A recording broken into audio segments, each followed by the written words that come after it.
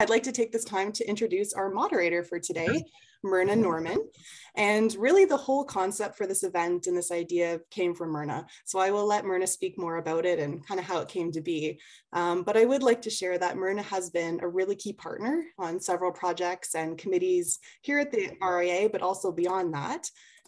She is an incredibly passionate and active advocate for people living with dementia, and basically just an all-around lovely person. So whenever we're on a Zoom call or on a meeting, she always brings such great energy to the group and puts a smile on people's face. So Myrna, we're so happy to have you here today as our moderator, and we're happy to be able to support this event and, you know, really bring your idea to life. So I will hand it over to you.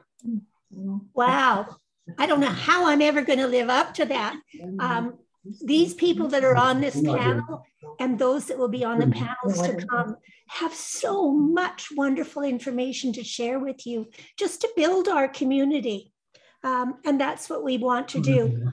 I want to start by reading a poem, and I really considered whether or not to do this because it's kind of sad. But I want you to hear it. The author is unknown. And when we've completed this poem, then we'll get right on with all the panels. So here I go. When I wander, don't tell me to come and sit down. Wander with me. It may be because I'm hungry or thirsty or need the toilet, or maybe I just need to stretch my legs. When I call for my mother, even though I'm 90, don't tell me that she's dead. Reassure me, hug me, ask me about her. It may be I'm looking for that security that my mother once gave me.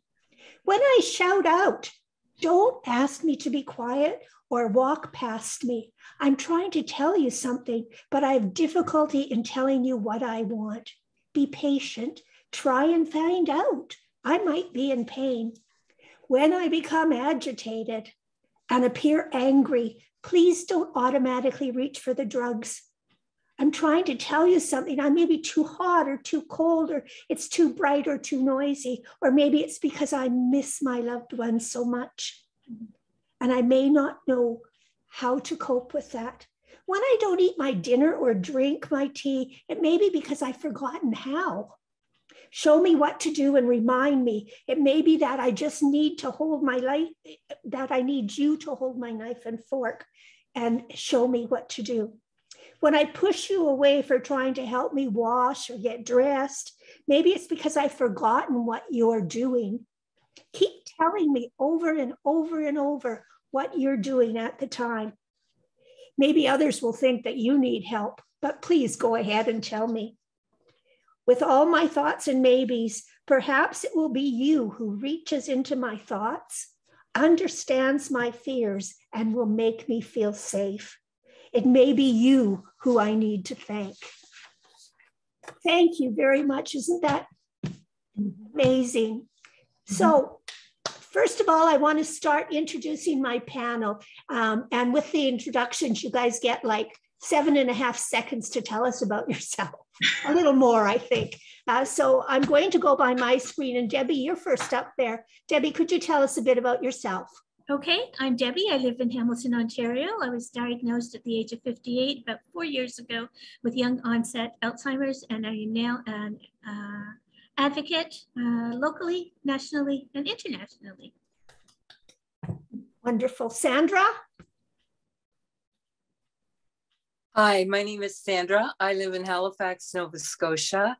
I was diagnosed after 3 years of testing with Lewy body dementia with Parkinson's, and I'm a very happy person to be able to be on this panel today. Mm-hmm. Bill. Oh, Bill, your turn. I'm Bill Highbine. I have a farm. I live about 45 kilometers west of Thunder Bay, and I'm in my 23rd year of living extremely well with a definition of Alzheimer's. Originally, the diagnosis was early onset Alzheimer's. So that's been the diagnosis I have been living with for the last 23.5 years. Wow. Donna? I have Alzheimer's disease as well. And I was diagnosed back in 2014. And it is what it is, right? We've all sort of had to make adjustments to our life. And so far it's been, some days are better than others, but I'm still having better days than bad ones. So. Awesome. Len Carter. My name is Len Carter. I'm older than most of you, and I have vascular dementia. And the diagnosis was given to me several years ago. I was most unhappy with the diagnosis, and I've become somewhat of an advocate, as some of the people on the call note. I have a fair bit of experience, a fair bit of education, and an immense interest. Thanks, Len. So see, what a talented panel. So I'm not going to do much talking, I hope, and let the panel talk about the things that they want to say. I wanted first to ask the panel, is there one thing that you could tell this audience that would help close the awkwardness between us, those of us with dementia, and our community? Can we start with Debbie? One of the things that I would suggest is that people who think they know about dementia and what they perceive dementia to be, to just wipe that out of their heads or take it from their minds. There's a lot of misconceptions about the various stages of dementia, and it's a stumbling block for making communities inclusive. There's a lot more that we have to offer, and just because we got a diagnosis one day, it doesn't mean we're not useful the next day. Wow, thanks. Sandra. Hi, what I would like to offer is similar to what Debbie has said, is we all have dementia, but we're still people behind it.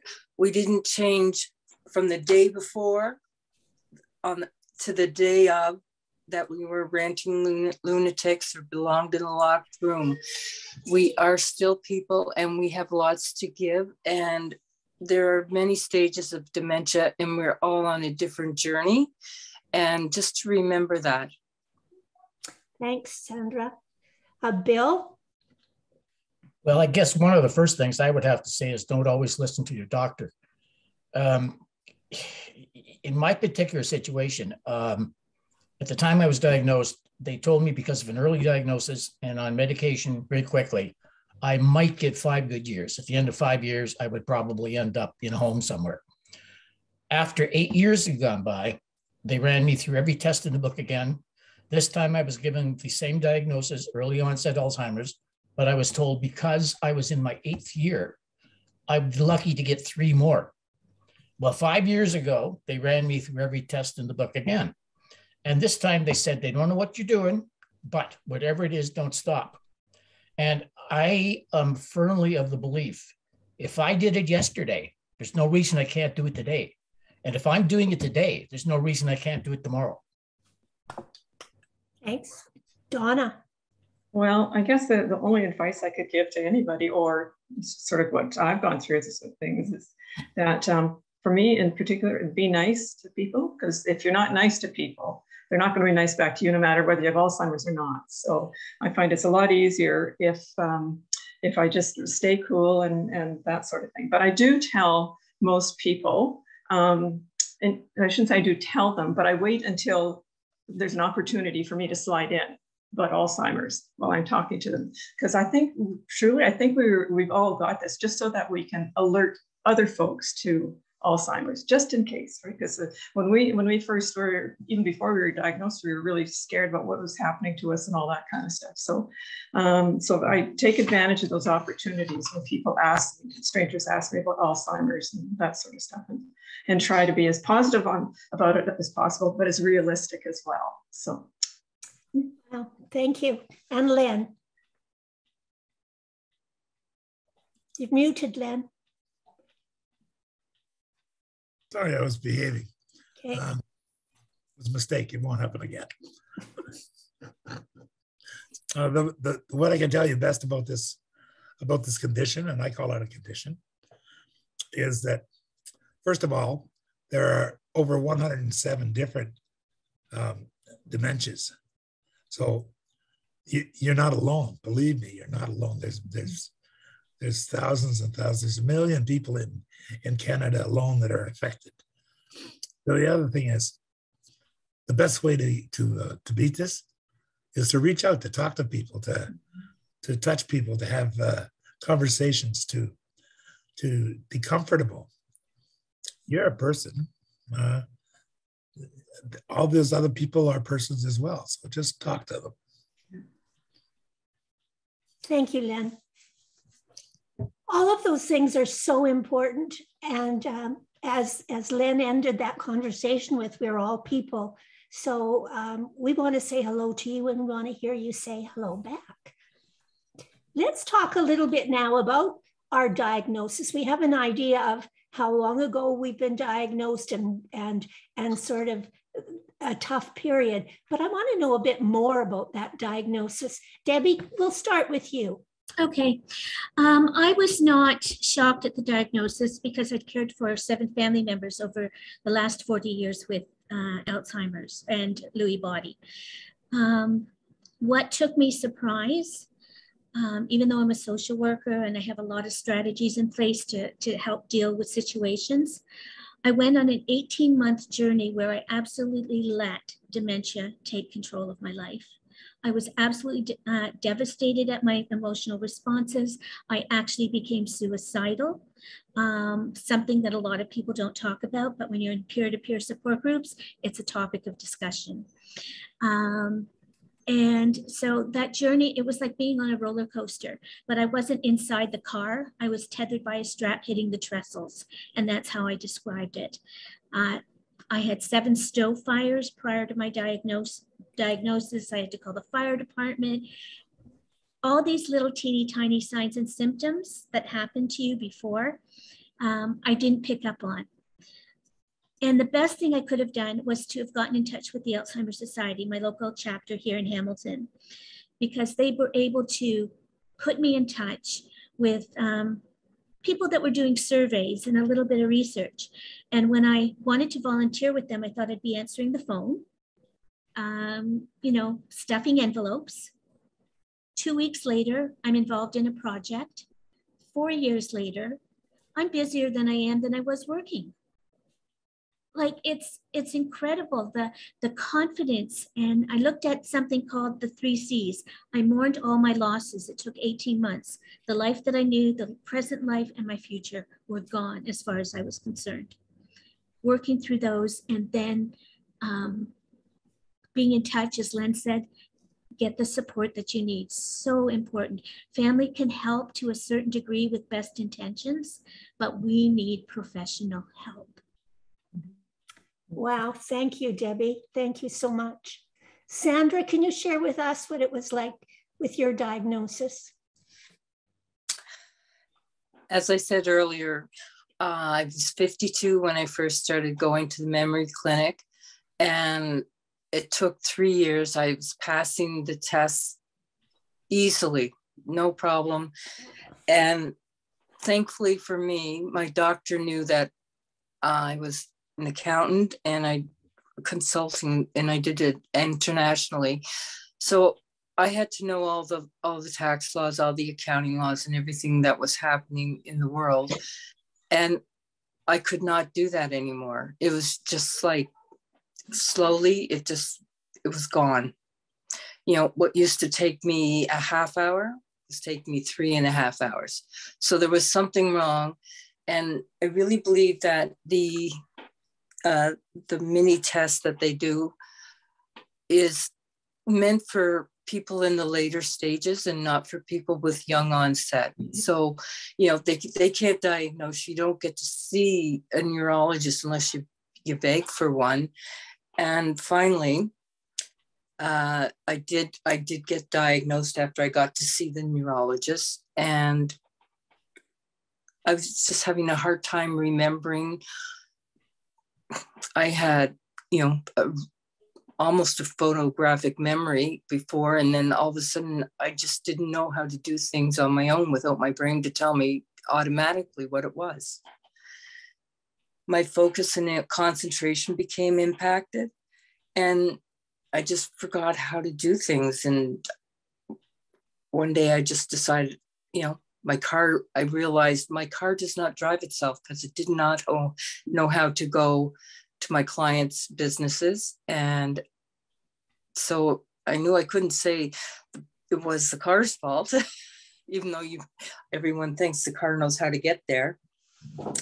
But I was, as I said, I was one of the lucky ones. My doctor knew what I was like before and what I had become.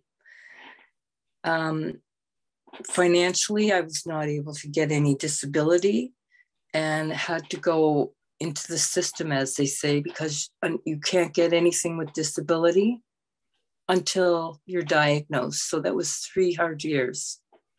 Mm-hmm. And that's it for now. Thank you for sharing. Often it's painful for us to share these things, or it brings them right back to the front. And so all that you're sharing is so terribly valuable. Bill, you've shared a little bit about your diagnosis and what you had to go through to keep it going. What were the initial things that you thought something was wrong? Well, I guess there were a couple of things that sort of showed up for me. One was, as some of you have heard before, at the time I was diagnosed, I was a partner with Ernst & Young. And my main area of supposed expertise was farm and agricultural taxation. I used to do a lot of lecturing for the Ontario Ministry of Agriculture on farm tax. And I would notice that during some of the lectures, I would completely lose my train of thought, even though there was something on the screen I'd be talking about. Well, I found that very easy to cover, because all I did was ask someone in the audience if they had a specific tax problem they wanted to talk about. So I was able to switch back to whatever it was they brought forward to me. That's how I covered that end of it. The other portion of it was occurring in the office. I would find that my secretary would come in and say, "You've got a meeting at 2:00. She'd come in 1:45. Well, why aren't you going across town to the meeting? Well, I'd forgotten that I had a meeting. So that was another thing showing up. In addition, my wife was noticing things, starting to, I'd miss things or was repeating things around the house. Now, at the time I was diagnosed, I was eligible for early retirement. And I thought, well, if I've got 5 years left, 5 good years left, I'm not going to spend it behind a desk. I immediately took early retirement. And at that time, my wife and I owned and operated Amethyst Farms, under which name we have bred, trained, and shown registered quarter horses. I've shown Manitoba, Minnesota, Northwestern Ontario, this area. And I think when I look back on it, part of the reason why apparently I've been told I went into a deep depression at the time I was diagnosed and took retirement. When I think about it, horses to some degree saved me, in that at the time of diagnosis, we had 11 horses in the barn. 3 of my mares were due to foal within a 3-month period. I had no time to feel sorry for myself. So I went overnight from being a full-time accountant and a morning and evening horse feeder and a weekend farmer to being a 7-day-a-week farmer. And in that aspect, what I do, and I'm doing it today, what I do is very, very recurring, repetitive. I know when I get up in the morning what I have to do that day. And I think that in itself has helped me get through the last 23 years. Wow. Wow. I just want to give another wow. It's so unbelievable. Donna, what about you? Me? Yeah. What was the diagnosis like? Oh, the diagnosis, actually, I had, after the operation was finished, I had a hip replacement. After that hip replacement, the following week or so, I found that I couldn't remember a darn thing. And so I went back to the doctor, like freaking out because I couldn't remember anything. And they said that, yeah, it's a possibility you had too much anesthetic. So from a hip replacement surgery. So that's where I got my little friend from. Did you then follow that up with a neurologist? Mm-hmm. Yeah. Mm-hmm. And how did that go? The same thing. It's just we can't do anything about it. It's a done deal. But yeah, he just confirmed what what had happened and what I thought was the cause of my Alzheimer's. And had they told you that that was a possibility before? They had, but I hadn't pushed it because I didn't sort of feel like I needed anything that I didn't think I really needed any more support than I had. But after the hip replacement, that finished it 1 month after the hip replacement. I could not remember anything, and it's been that way ever since, pretty much. Wow. Mm-hmm. Just before we go to Len, we've got a couple of questions. I don't know who came up first. Paul, we'll ask you. I don't have a question. What I have is two things. One, when I first talked to my family doctor, who I knew for over 30 years, who's like a friend, that I had all these symptoms, forgetful, confusion, et cetera, et cetera, et cetera. He called me a hypochondriac. And the other thing I wanted to say, I wrote an article in a local newspaper, and I was asked what I wanted people to get out of that article. And the only thing that came to my head was, we are not the Walking Dead.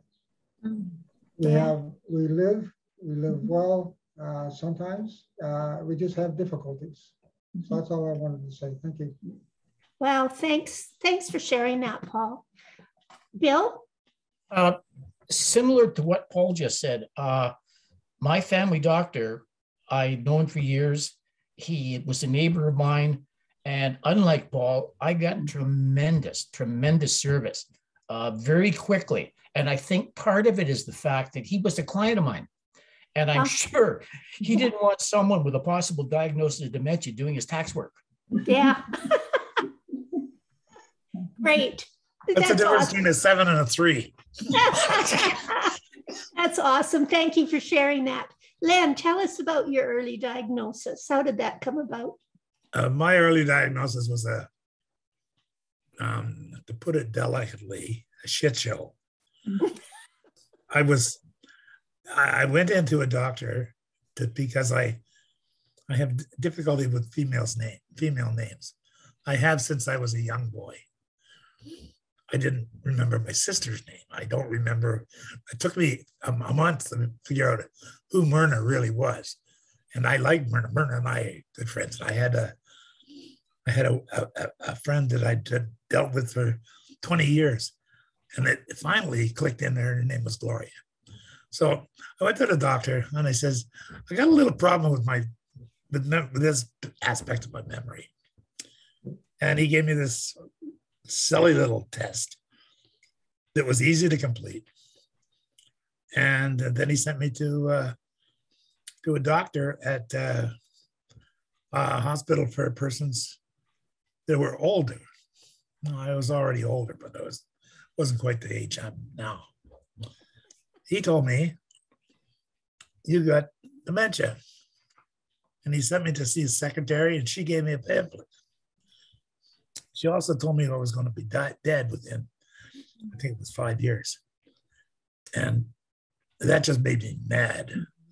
First of all, I think of myself as a fairly intelligent character. I had been a television director for 30 years. I had traveled the world as a television director. I had seen everything, done everything, been everything. And now I was going to die really quick. And I didn't like that idea at all. I was angry. I went through every stage of depression, every stage of dying that you've ever heard of. Depression, anger, feeling sorry for myself, et cetera, all of those. And then I went to see somebody who was at the Alzheimer's Society. And she put me in touch with the people at DAC, the Dementia Advocacy Canada group. And I've got information from them about a university in Australia that gave programs in understanding dementia. Didn't tell me how to heal it, so I knew I was still going to die. But I also knew I wasn't going to die so quick. Yeah.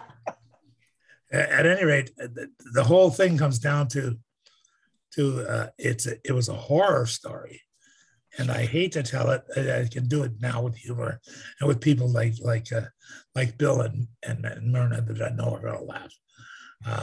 But at that time, it was devastating. Yeah. Yeah. Thank you so much, Len. It is really, really hard.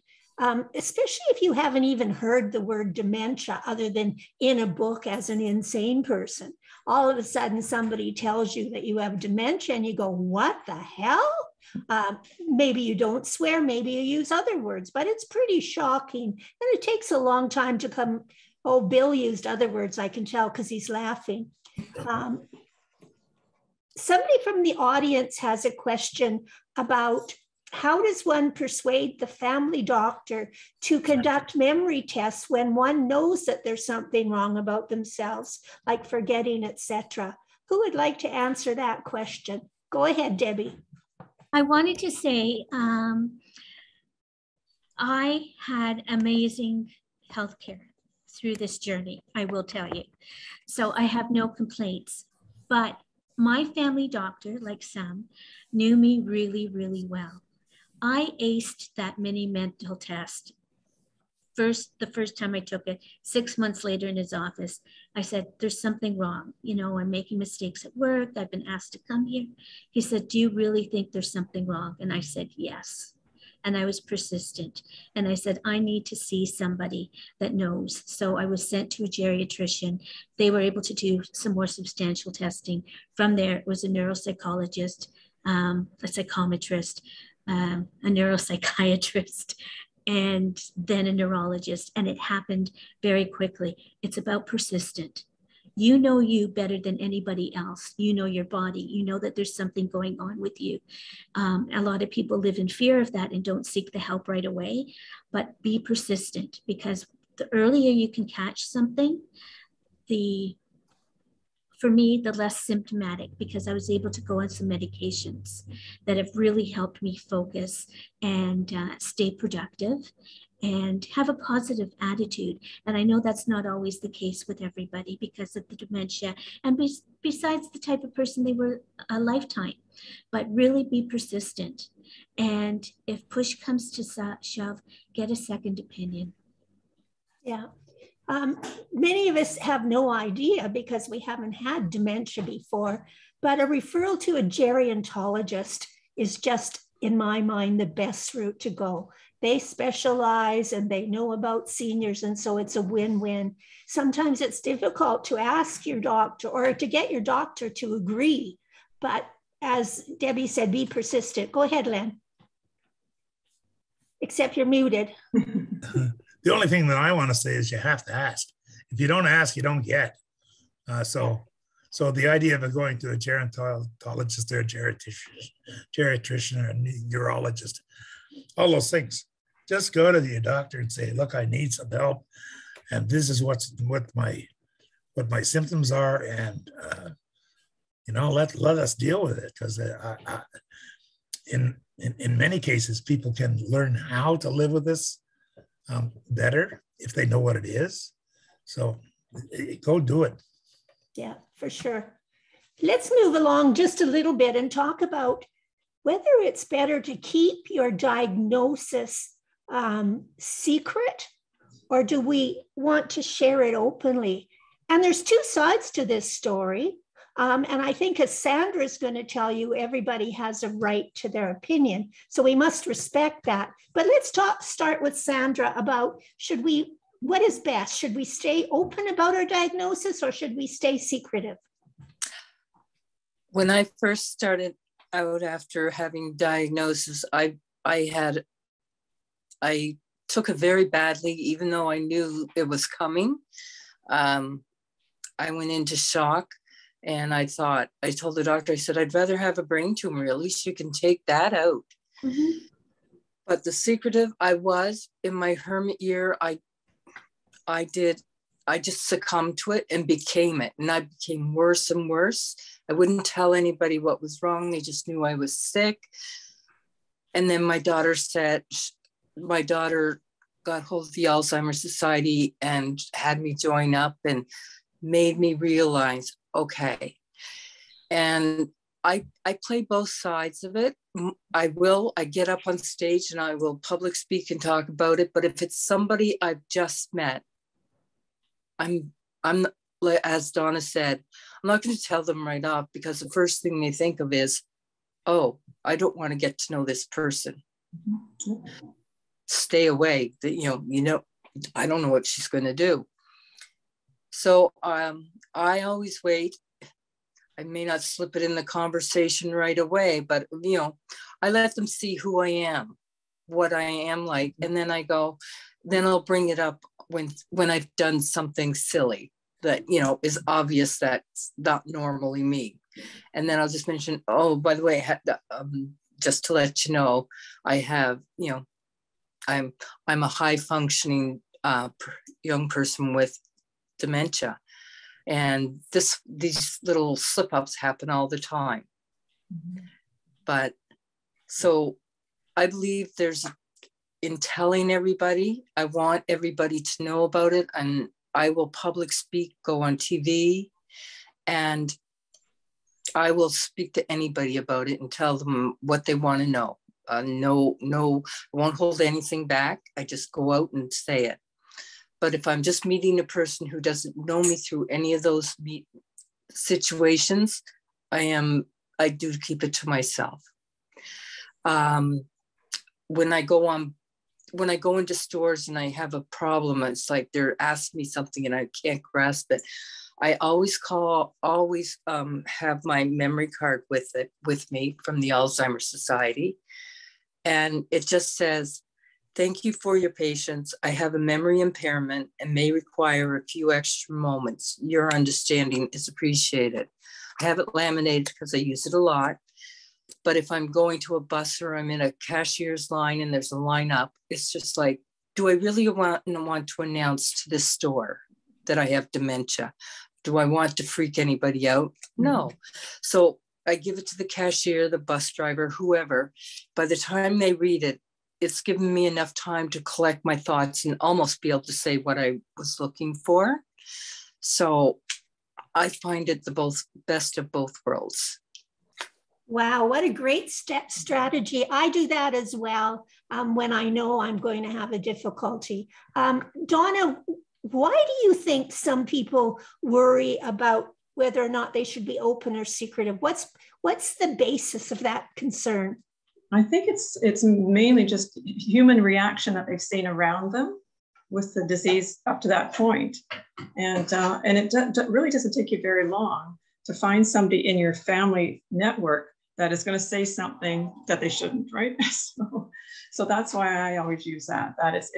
It's nice, it's polite, but it also is like, if you want to hear it, fine. If you don't, then I'm offering you if you ask many questions, and if you don't want to ask many questions, that's perfectly good.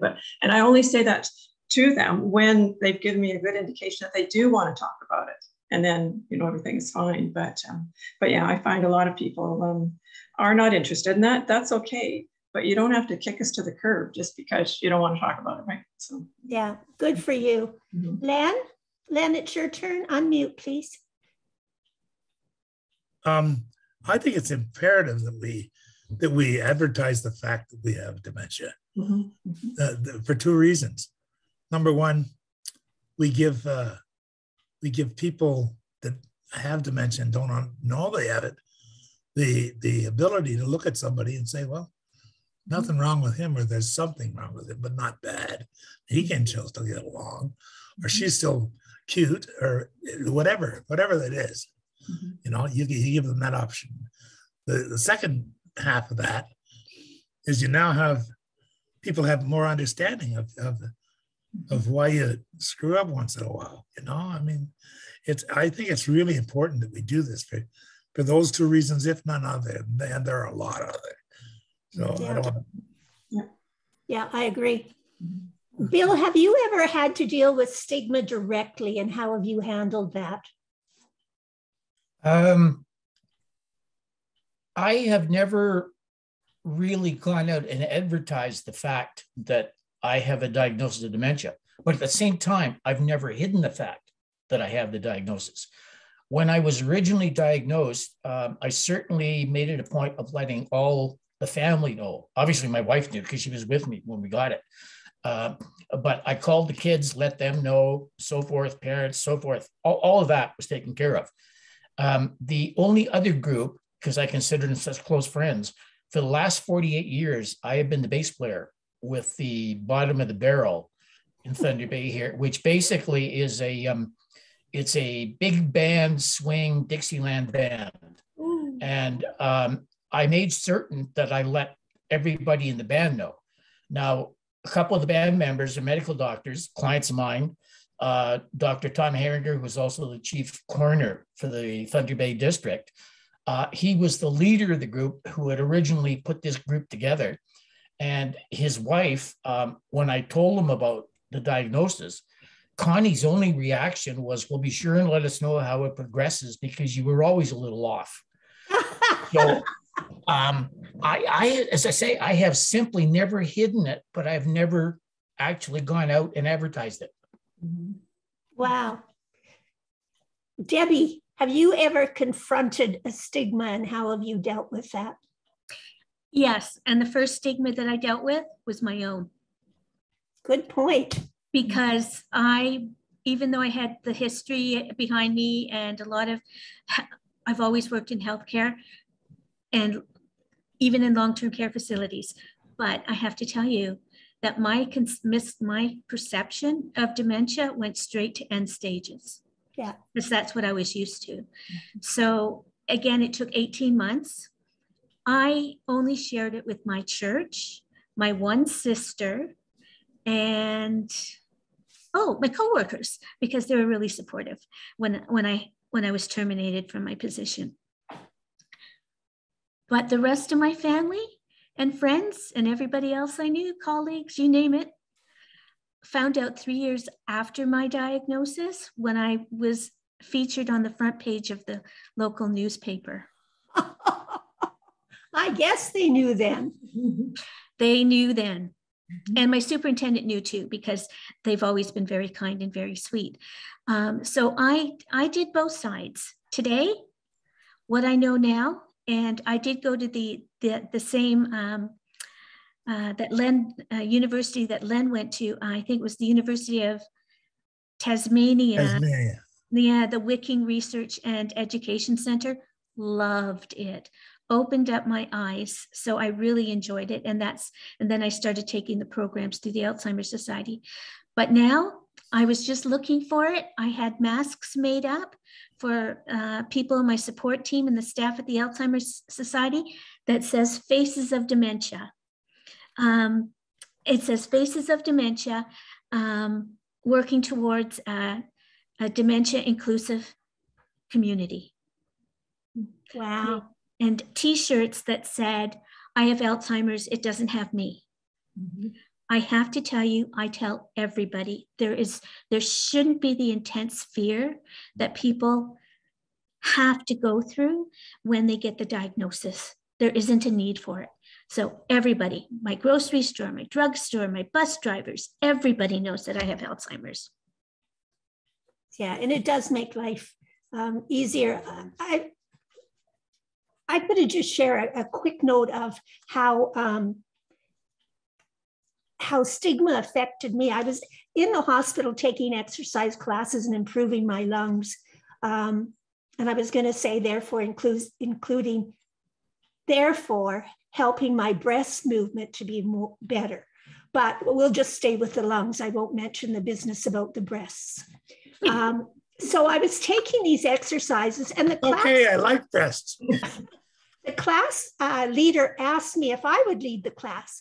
And to do that, I just had to say, okay, do this exercise and let's count 1, 2, 3, 4.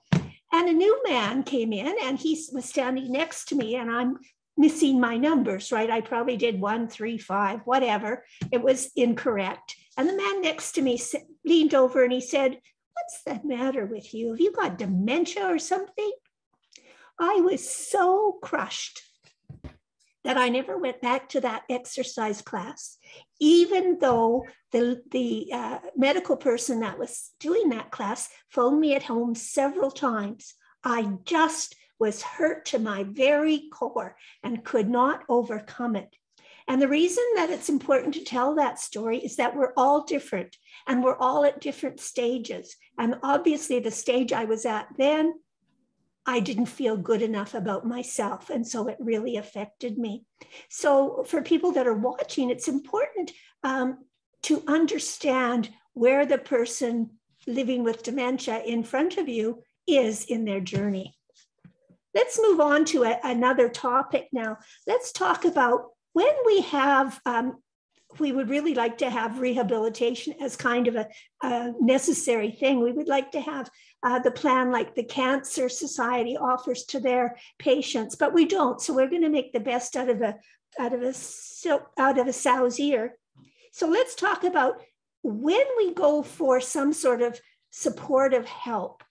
There's support groups that are run by Alzheimer's, that are run by private agencies like mine called Purple Angel Memory Support. Did you hear that?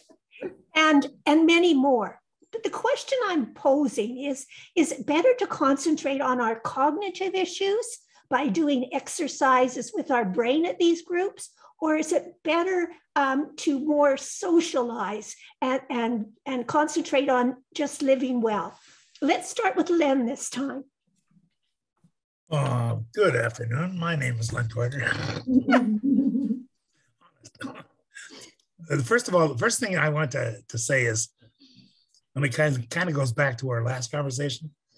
I looked up demented in the dictionary, yeah, and it said insane. Yeah, I'm not insane. I have a dementia. It's a different thing, and it all goes together. You know, that's why we get the stigma. That's why the myths are built, because of the damn word. Sorry, Myrna, I forgot what you asked. Oh, great. So did I. Who's on topic here? Who knows what we're talking about? Bill, you do. Oh, sorry, I was writing. What? Oh, we're a sorry lot, aren't we? I think this is a first in history. It had to do with support groups. What? Oh, you're so clever. Social or cognitive? Okay, Len. He's so smart, that guy. Okay, do we want social or do we want cognitive? What do I want? I think that it's important that we do both. Mm-hmm. I go to a couple of organizations and a couple of events that are both cognitive and social at the same time. I associate with people, and we play mind games, and we play figure out this, that, the other thing, sort of things. As far as the physical is concerned, we should do that too. It's called Minds in Motion. And what we do the physical, well, not me, but because I'm crippled and can't move. But everybody else does these exercises before we get into that social section of the program. I think they're both equally important. I'm not so sure whether what I've learned about the condition, that the active mind part isn't the most important. It extends our ability to reason for a longer period, for years sometimes. If we have an active mind, and I'm the perfect example. I'm stuck in a wheelchair, and I'm stuck at a computer 12 to 15 hours a day. But I ain't going nowhere. My brain isn't going anywhere. And I can still write books. I mean, I write books, published books.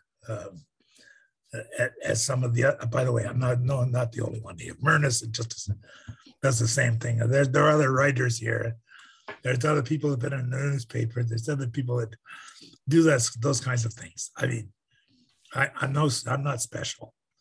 And that's the point. By keeping my mind active, I remain just like everybody else. Yeah. Good answer. Bill, since you remembered the topic the whole time, you get to go second. Well, I've never actually gone to an organized support group per se. I suppose the closest thing to it would be things like Dementia Cafe, or I consider what we're doing here today a support group. Mm-hmm. I also would consider anything that I'm involved with either Lakehead University or University of Waterloo as a support group. But my most immediate support group all have 4 legs. And I found by going to the barn and hugging horses, I always get the answers I'm looking for. And I found that initially was part of my biggest support group at the time I was diagnosed. Wow. Yeah, you've told us stories. Before we run off from that, I agree with Bill because my largest, I have a fabulous wife. She's really supportive. But the most supportive creature in my life are my cats. I have a big male named Benson and a female named Molly. And those 2 animals give me more support than any other person, creature, program in the world. Good show. What about you, Sandra? My grandkids are downstairs playing, so I'm hoping they won't be too loud. For me, after I was diagnosed, I had already had a rescue dog, and he became my most supportive person besides my children and my grandchildren to help me at all times. And for me, it's both playing the social aspect, the cognitive, and for me, I love my hiking, so I have to be physical. When I was living at assisted living and I wasn't able to go out for my 5K walk every day during COVID, and I declined quite a bit because that affected me more than I thought it would. But yeah, so that's for me what it is. And I wish I still had my dog to this day, but he did pass. So Sandra, you're not living in long-term anymore? No, I never lived in long-term. I was always in assisted living. Okay. They were thinking about when I first got diagnosed, and I took the hermit year and just became, what everybody thinks. It's almost like, this is what they say, tend to your affairs. And that just means like, you're going to die. They told me I was going to die within, 7 to 8 years. Yep. But I think they're thinking end stage, because here I am a lot longer after 7 or 8 years, and I'm still around and I'm still hiking and I still advocate. Sandra, tell us what you're doing on the weekend.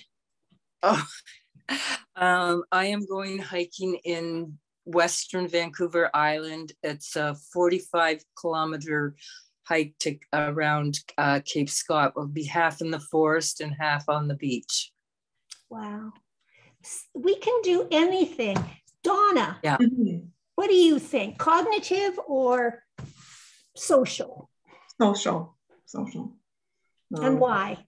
Well, social is easier because there's the friends and family and stuff. They're all aware of this disability of Alzheimer's, but they also are aware that every once in a while I may say something or not. So they're, and I think because they are aware of it, it just makes it more comfortable to spend time with them. Because I find that if I'm not by myself too long, that's not good either. So, and I think in my brain, and another way for me to really feel better about Alzheimer's is the fact that I sort of look at it as, well, I got this disease, so I could share with others who are coming along down the pipe, right? And so that I would be cognitive, have enough speaking skills to talk to them about it and let them know that it's not the end of the world, because it's not. Sometimes funny things happen, and other times it's like any old day of the week, right? So, but there is situations where it gets a little crazy. And my husband's standing out the back here looking at me like, yeah, it does get crazy. But but other than that, yeah, because there's nothing you can do about it except the best you can. So then that's my theory. Just keep moving along and stop and help people if they need it. And if they ask questions, and that for me is the best part. I really like that when they ask me questions about, well, what's it like to have this, right? Yeah. And the more people that know, the better off they are too, because it's not going to get any less. We're not going to see less Alzheimer's. We're going to see more over the next decade or so. Yes. So yeah, so we have to be prepared, but yeah, so. Great, great. Debbie. I want to say that prior to my diagnosis, I based my lifestyle on 4 things. Cognitive, I didn't even know what the meaning really meant way back then. Physical, social, and nutritional. So when you're talking about being social and you're being cognitive, which is the more important of the 2, I would say that they're equal, along with proper nutrition and physical activity. Keeping everything going, your body, so that you're able to manage those things that come along, like imbalance. I'm in a rollator now, and like Sandra, I used to hike. I was a master camper and a master hiker at Algonquin. I used to walk home from Oakville to Hamilton, which was an 8.5 hour walk, 9 o'clock, depended on when the wind went. So, but mine is 4. Mine is definitely 4. When people think when you feed your body, you're actually feeding your brain, because your brain controls your body. So socially, yes, definitely. It helps, the moral support, the listening ear. I have a thing that I call that we all need a heart. And if you spell heart out, in the middle of heart is ear, E-A-R. Mm-hmm. So heart to me means your heart, that you give the empathy, but you give a listening ear. So that social component's important. Mm-hmm. Cognitive, I've always been a puzzle person. I've never owned a television in 37 years. I've always doing something, whether it's education, academic, general information. So keeping my mind busy, that's what I've done my entire life. And then the physical, and then the nutrition. The nutrition could have been a lot better, but I'm finding that it's really important now. So I think I can't compare. It's like apples and oranges. I just think we're so interdependent on the things around us, the people around us, that everything's equal to me. Good, thank you. She's pretty hard to follow, isn't she? I just want to share with you that I've been doing support groups forever, and they help me more than they help other people. It's just really important. And I have almost all men in my support group. And I tried at the very beginning of this year to do cognitive exercises. And my men would struggle and struggle and struggle to make the letter A, or to tell me their full name, or to tell me how old they were. And I found that my men were not having any joy. So I flipped the stigma over, and now we go out to lunch. We go to the park for the day.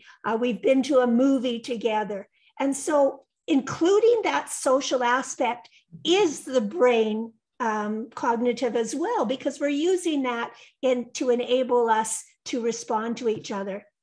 I want to open the floor now to questions from our audience. And please, you can answer any questions. We're all big boys and girls here, and we're happy to answer them. You could either put them in the chat line, or you can raise your hand and ask them, and we're more than happy to. This whole process is about finding that balance between those of us with dementia and our communities. And if we weren't really wanting that to happen, we wouldn't have put this together. So come up with your questions. We're happy to have them. And if you don't want to ask one, make one up. Rose, you have a question. Rose, do you have a question?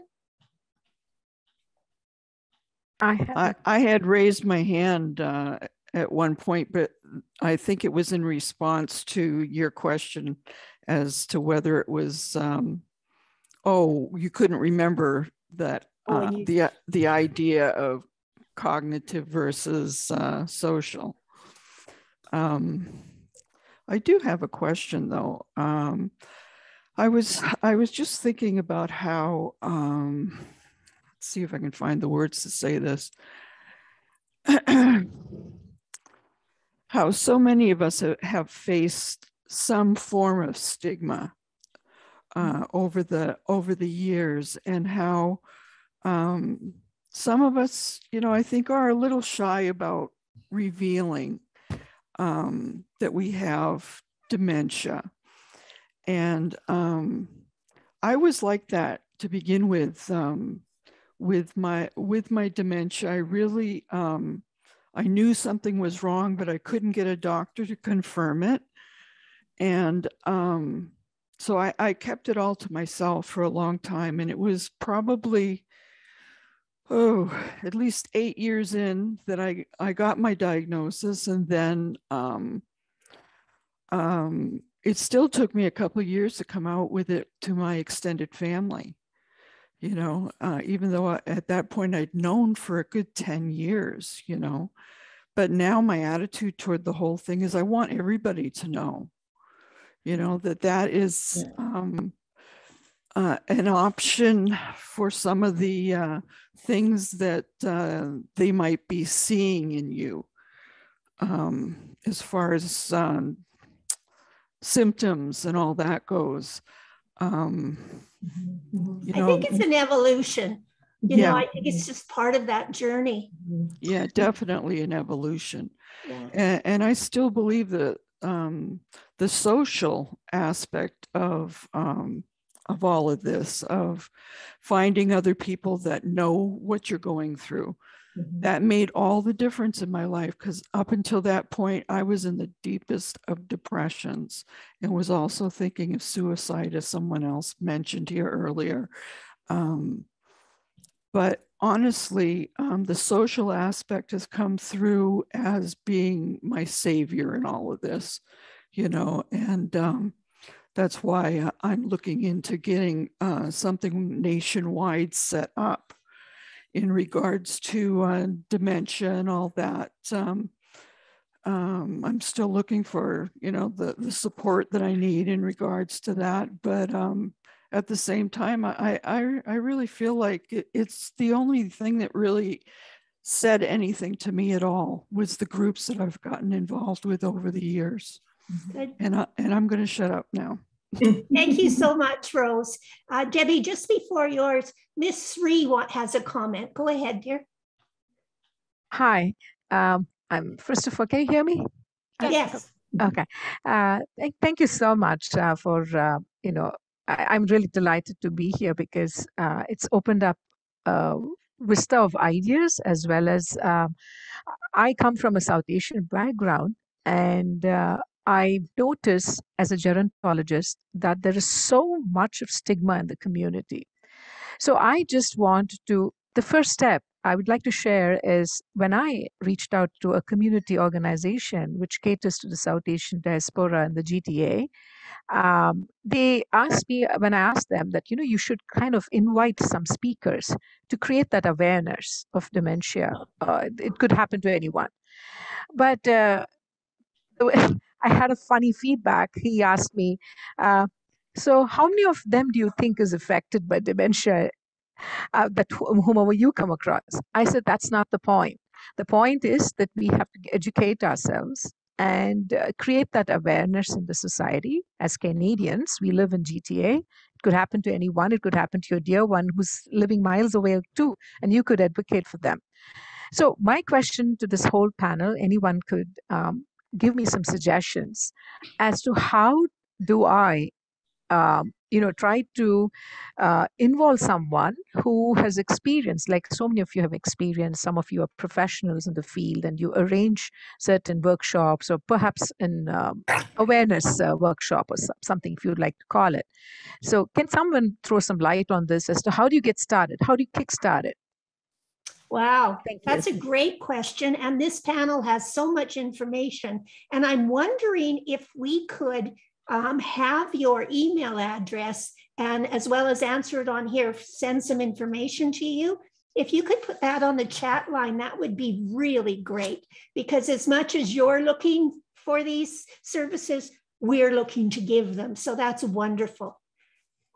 Debbie?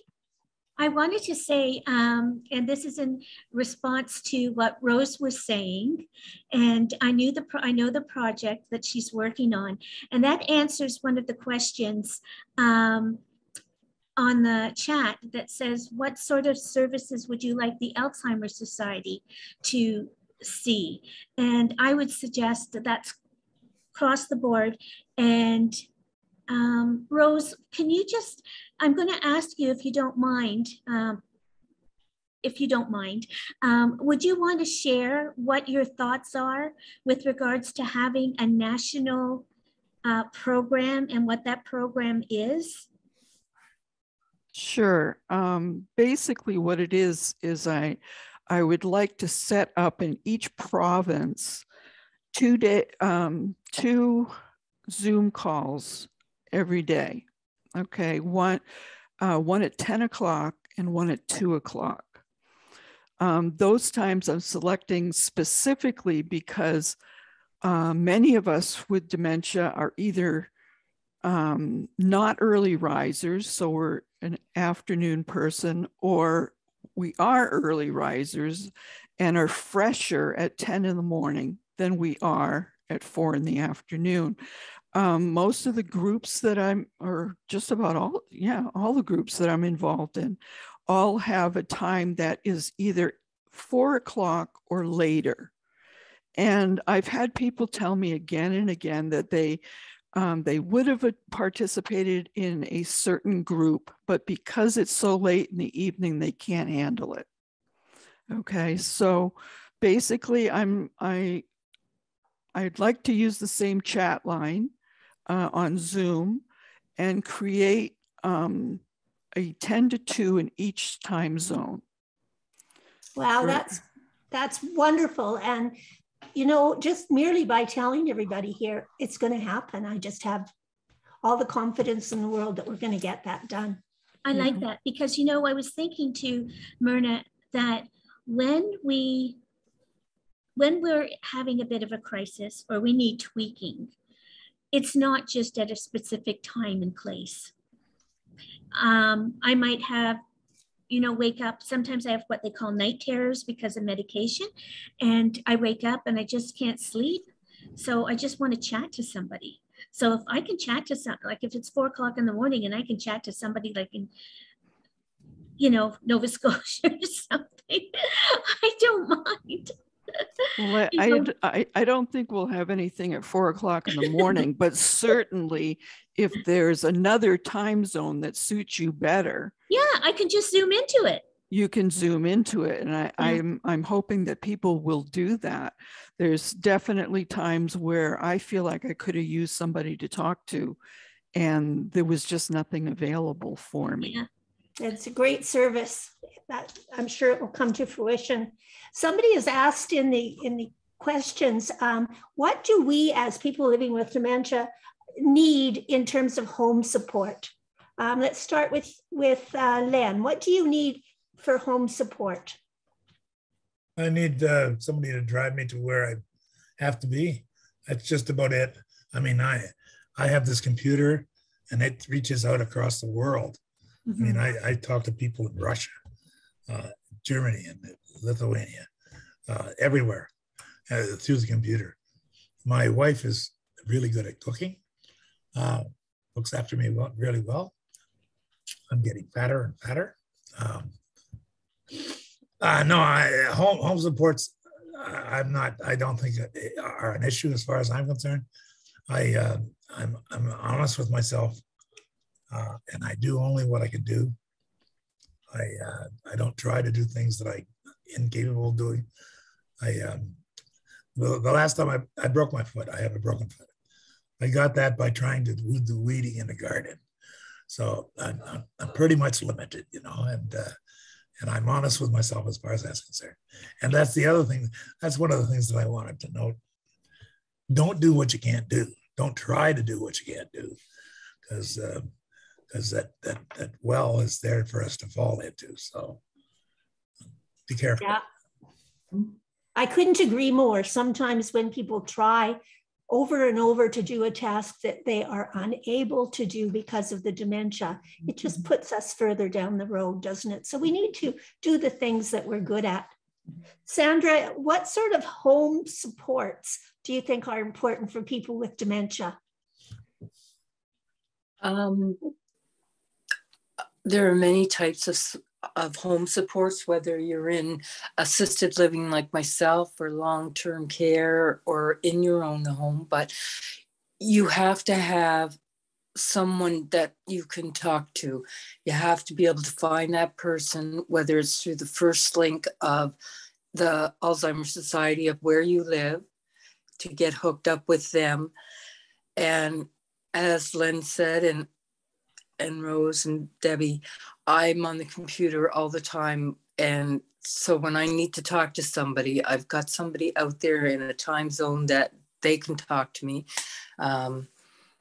When my best friend who in Halifax, who also has dementia, is asleep, I know that I can call out to Rose or to Debbie or anyone, anybody else. I just look at, see what time it is, and that's where I'll go. It's building up your network of people. And to do that, you have to be able to go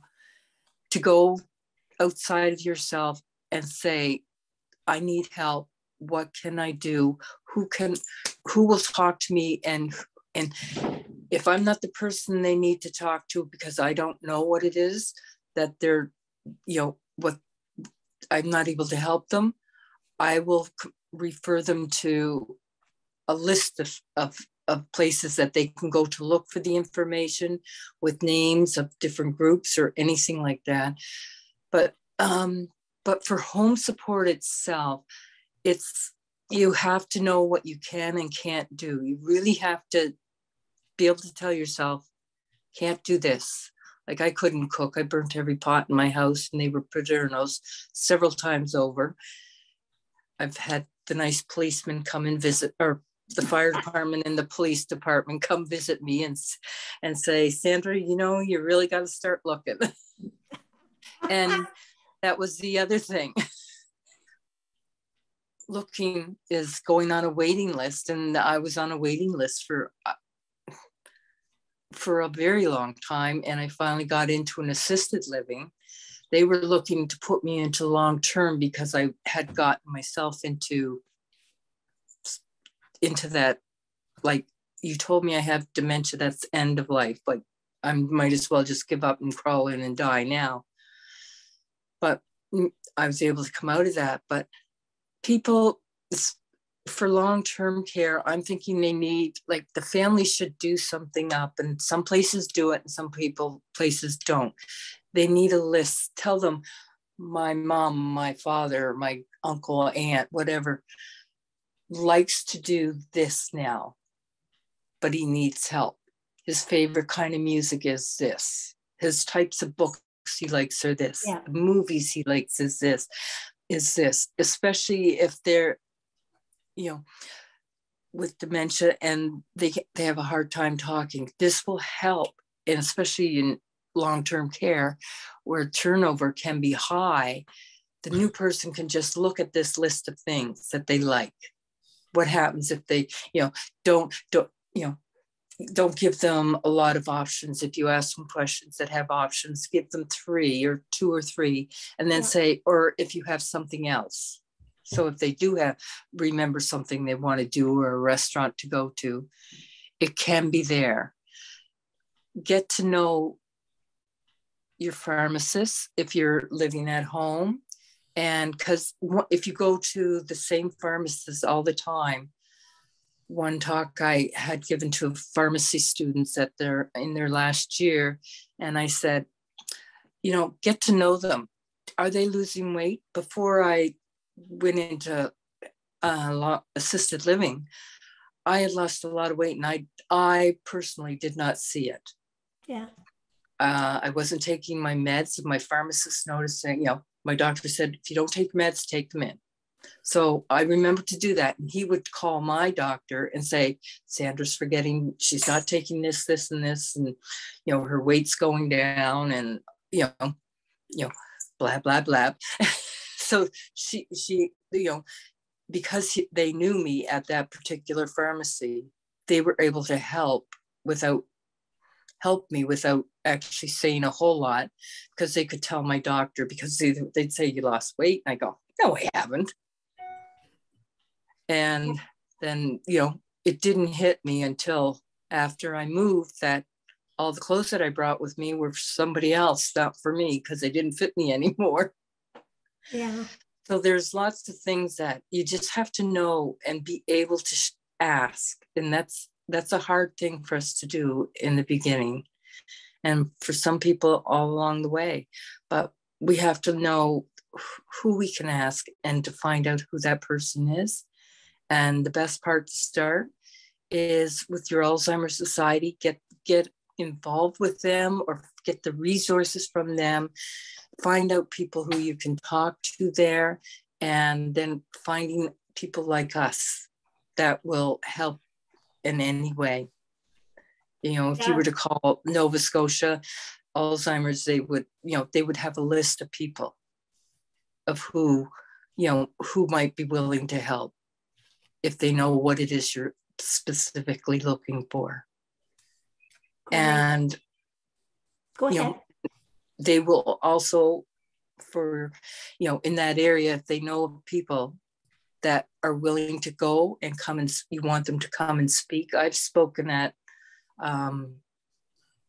in like fraternity groups at universities. I've talked to the pharmacy students. I've talked, if someone wants me there and I'm available, I will be there, whether it's Zoom or in person. Yeah. And I think that stands for all of us that are on this panel today. Yes. In the interest of time, we have a couple more questions in the chat line. And I'm wondering if, Emily, you would feel comfortable tackling this one. If I conduct, how does one cross the bridge? Nope, that's not it either. Okay, 3 times lucky. Here's the question, Emily. If dementia is in the family, should we get tested early to see if we might be predisposed for a diagnosis? Thank you, Carol, for that question. Emily, can you answer that, please? Yeah, thank you, Myrna. I will start by saying that I am by no means a doctor or a gerontologist, so I definitely don't have that background, but just based on what I've heard from, partnering and working and engaging with people living with dementia, I feel like it probably couldn't hurt. But like you said, I think if you are concerned about your memory or you're experiencing symptoms that you think might be dementia, sometimes it might be good to get a second opinion as well, because sometimes the first time, from what I've heard, it sounds like you go to the doctor and they might not necessarily, kind of take you seriously, or they might sort of brush you off a little bit. So yeah, I don't know if anyone else could speak to that. I haven't necessarily been there. So yeah, Debbie, would you like to? Yeah, I wanted to say with 7 family members previous to my diagnosis, I do not have the genetic gene. There was no component.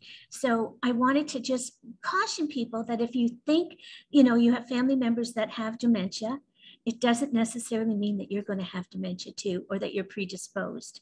With us, it was, with my family, it looked like it was more environmental. They grew up on a farm. But like Emily said, if you do have a concern, yes, be tested, because it will ease your mind and take the stress off of you. Okay. But if you are thinking that you have it just because you have family members, that's not the case either.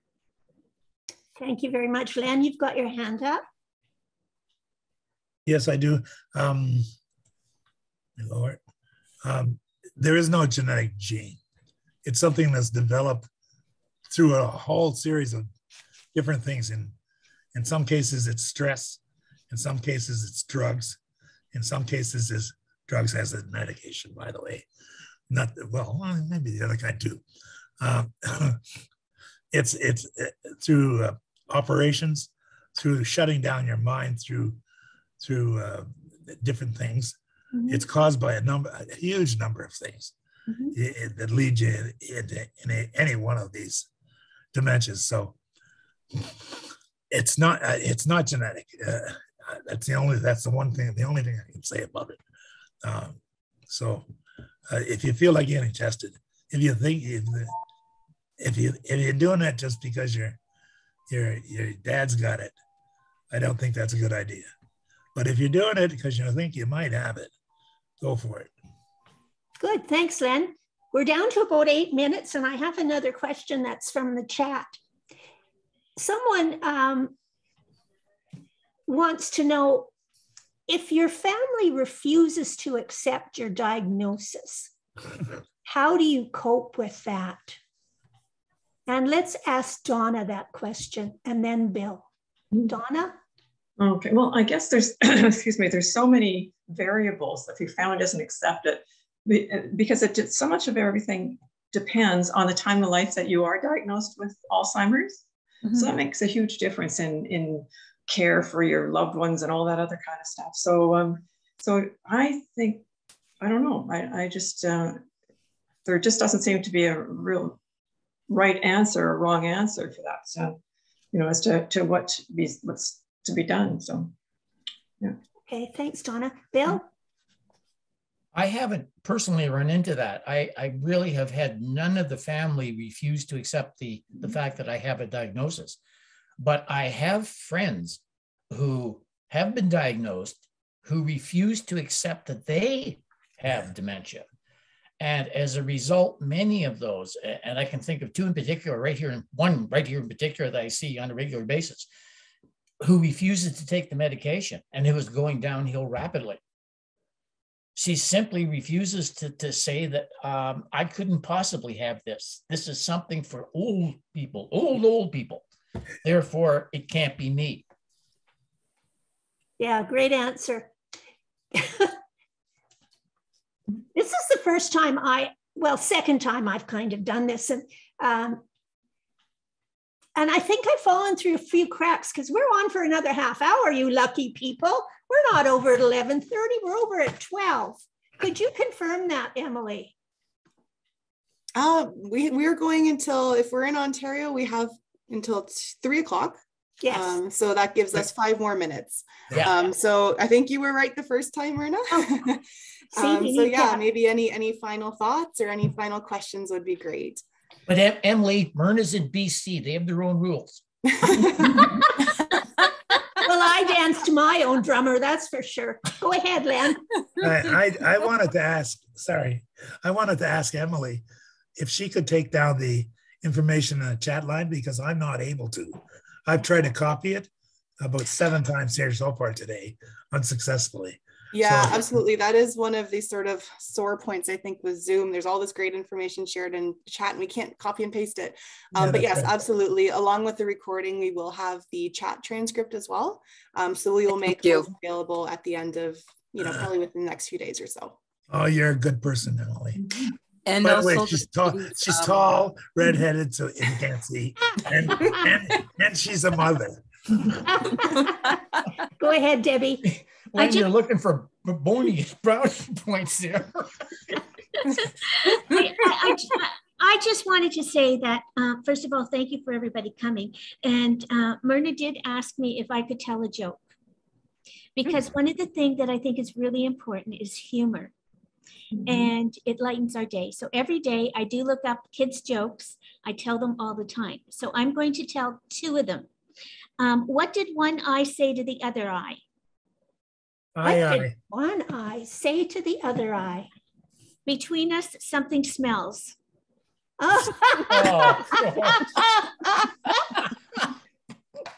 love it. I love it. And then the other one is my favorite this week is, what do you call a bunch of rabbits hopping backwards? What do you call a bunch of rabbits hopping backwards? A receding hairline. Oh, cute. Oh. Very good, very good. I had one of those, long gone.